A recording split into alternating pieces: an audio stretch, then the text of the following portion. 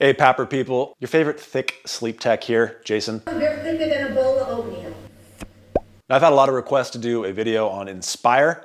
If you don't know what Inspire is supposed to be an option for the treatment of sleep apnea. While you're asleep, Inspire simply sends a gentle pulse to the motor nerve that controls your tongue, moving it out of the way. It's very gentle and designed to move the tongue forward without disturbing your sleep. It's nothing that hurts. It just lets you know, hey, it's on. Now I happen to know a little bit about Inspire. I've done a couple titrations for Inspire. So I'm not gonna call myself an expert by any means, but I am still going to offer my opinion on it. So take what you hear from me with a grain of salt.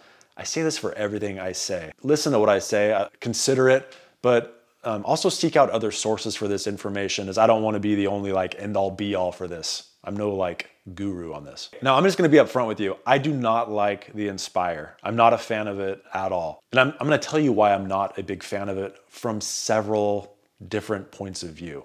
So the first point of view I'm not really a big fan of is the effectiveness of it. And I say that with air quotes.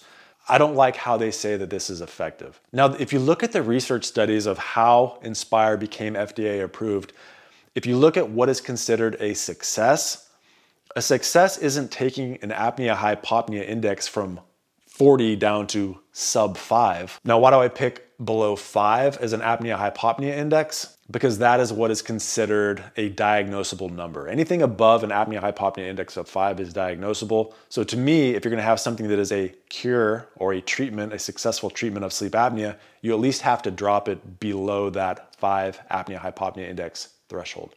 Now, what is an apnea-hypopnea index? It's a number of complete breathing cessations that are obstructive in nature, or hypopneas, which are also obstructive in nature, that occur per hour of sleep. So if you have 5 events per hour, that is a 5 AHI. So is this fair of me to say? Is it fair of me to say that it needs to be below 5? I think so, because if we're gonna diagnose people above 5, then any treatment that is deemed successful should drop you below 5. It seems reasonable to me. Apparently it's not, but this is something I don't think a lot of people know. I think they figure that if their apnea is being treated on any level, then it is treated. I don't think so. If I have high blood pressure, which by the way I do, and it has me I'm at 160 over 90, and I take blood pressure medication and it drops me to 155 or even 150 over 80, I'm still high, though there is a result. I mean, that's a significant drop, but it doesn't mean I have a good blood pressure number. I'm looking at the Inspire in the exact same way. So here's a good example. Someone has an apnea-hypopnea index of 40 and it drops them in half. Now they have an apnea-hypopnea index of 20. That's not a good number. In no world is that an acceptable number, but yet that'll be deemed as a successful use of Inspire. From the FDA website, make special note of this: the people who could use Inspire do not have a complete blockage of the airway. So of those that they cherry-picked for success, half of them were considered successful because they had a reduction of 50% or more of their AHI and less than 20 events per hour. Look at this from the journal, some European journal, I don't even know what it is.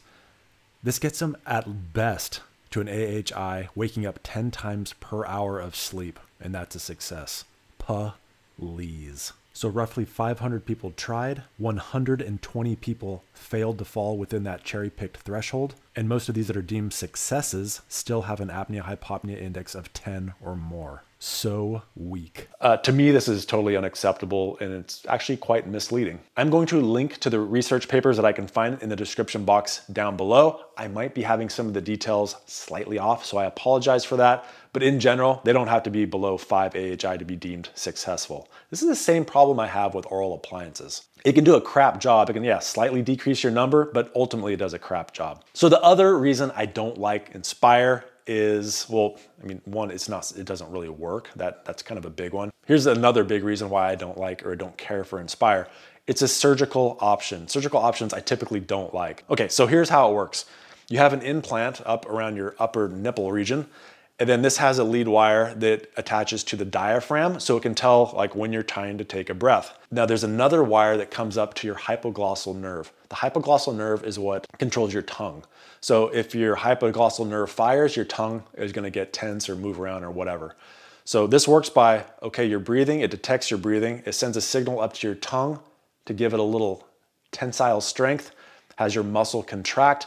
So now if you're going to have an apnea because your tongue is falling back into your airway, this will send a signal to it. It'll tense up your tongue, and your tongue in theory will not fall back into your airway. Now, hopefully you see a couple problems with this.